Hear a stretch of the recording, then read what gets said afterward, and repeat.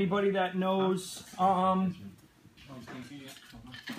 engine design knows that this is not a waste spark motor, so we need to be able to identify which top dead center we're on, compression or overlap. Older models used a crank angle sensor off of the gear reduction, so it had the ability to figure that out. This system uses map sensors and the crank angle sensor, so it's able to derive from manifold pressure and the pulses that come off of this where the actual engine is in relative position to the crank. There's some motors like Aprilia SXVs. If you time this wrong, it runs waste spark for 2 minutes and then goes to where it should be. So that bike runs like a dream for 2 minutes and shuts off because it's waste sparking for the first 2 minutes. And then when it goes to normal spark, it drops the engine out because everything's backwards. So with that motor, technicians learned early on, you have to do it exactly how they state. So Ducati gives you 2 ways. We put it at any top dead center in the back and locked it down and did our rear. Now the one that we picked for the front is very important.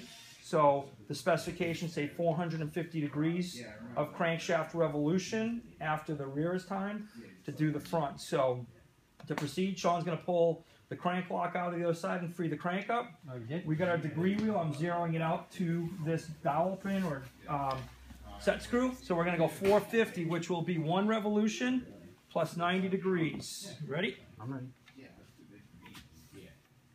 So there's 90, 180.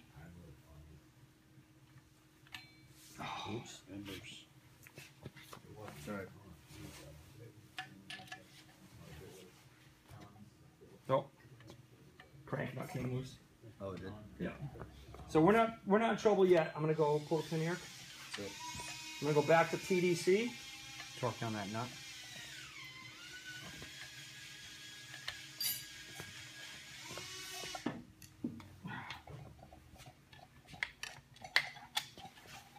Okay, I just gotta get in here.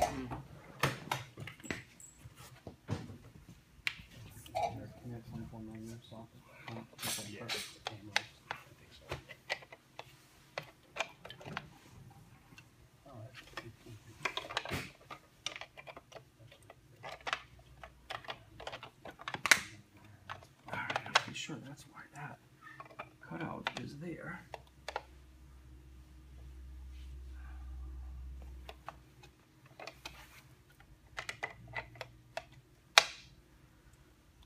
I gotta turn it over.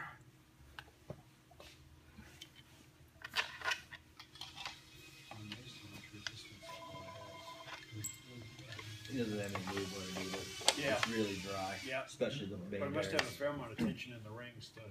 No, actually really light. Is that right? It's super light. Yeah. He's 5. Oops, yeah, 5. Sorry. That's fine. Thought I had the right one. My age, 5, 6 millimeters. Close enough. Whatever it takes. You know, oh, he's still, I can't tell that joke. He's still filming. That's pretty good that you can do that freezing on that. You didn't have to pull it. He's just getting a shot at Kyle's butt. Yeah, actually, Sean, yeah, that's all he's shooting. Hey, all right. What's the cold piston of oil clearance on?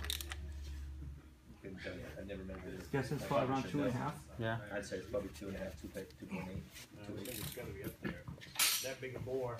Yeah, but Although they're both aluminum. But the deal is they're both aluminum, that's exactly right. And if you think about the coefficient of friction, you would think that they would, I don't know what that alloy is or what the heat treatment is, but it certainly would make sense that it's probably similar to what the piston is. Right. Or I would actually see it would probably be a little less, more towards an 1100 than a super high silicone, because then you get a little bit more expansion. Because it's not going to have as much heat because it's got a water jacket around it, and so it's got more heat on it. Whatever it is, I figured it Right. To where we should be. Yeah. like I said, the only time I have anything with these, I'm not that's sure. Cold stuff. Gotta look at Is that right? Just have it, it's not a 5-8 minute just sitting there warming itself to death. It's just 2-3 minutes, let the stuff flow. Well, that changes once it warms up. That's my signal set. A little more? Exactly right. Other way. Yep. Right. Right there. Okay. Perfect. Okay.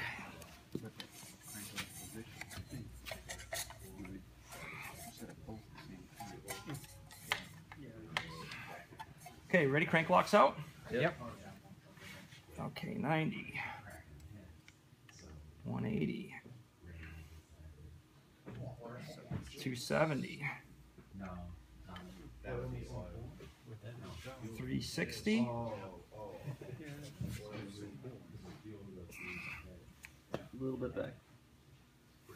Oh, we should have to go. Should have to go more for sure. Sorry. Hold eyes. And now you're almost there, just his neck. Right there. Yep. And I'll get it back. Is it starting? Oh, got it?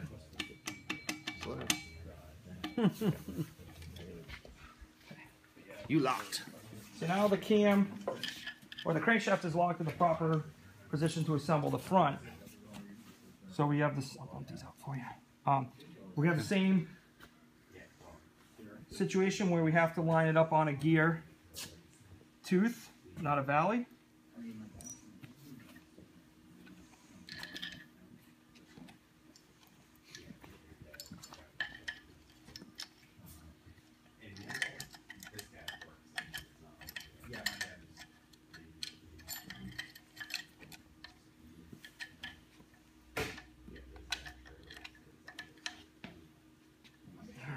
I lucked out with that, 2 for 2.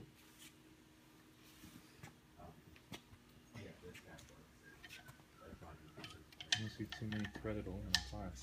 Yeah, right. It's pretty cool. Let's wait and Weird screws. to feel something like that, you know? And you think about the size, you expect to pick it up and have it be really heavy, and it's really, it's thin wall, it's got a small spring, bleed hole, you know, there's a drain. Once it's pressurized, there's a damper at the end. The casting, or the center, look at the features in the bottom there. Yeah. The grooves. Yeah. They're holding something in there. Yeah. You know, they've staked that for some purpose.